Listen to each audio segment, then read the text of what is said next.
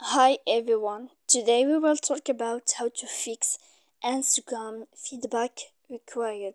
To know how to fix Instagram feedback required, you should just go to settings. As you see, you will click.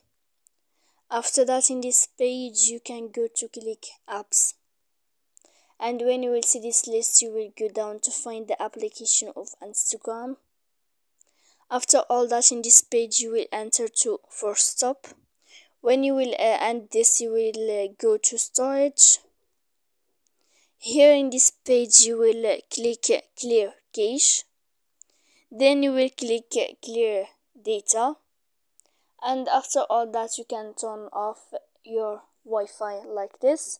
That you can know how to fix Instagram feedback required.